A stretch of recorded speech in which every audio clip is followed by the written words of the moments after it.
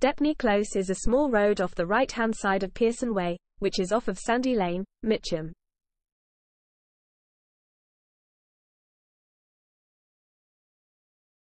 This is part of a housing estate that was built on the former football ground of Tooting and Mitcham Football Club.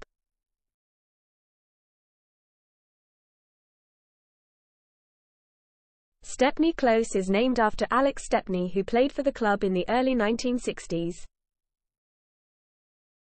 Born in Mitcham, Surrey, Stepney had unsuccessful trials with Fulham and joined Tooting and Mitcham United. From there, he was spotted by Millwall, who signed him as an amateur in 1963, but quickly realised his potential and made him a professional within 2 months of his arrival. Stepney was ever present for almost 3 seasons, making 158 appearances, only missing the last game of the 1965-66 season. During this period, he earned 3 England under-23 caps.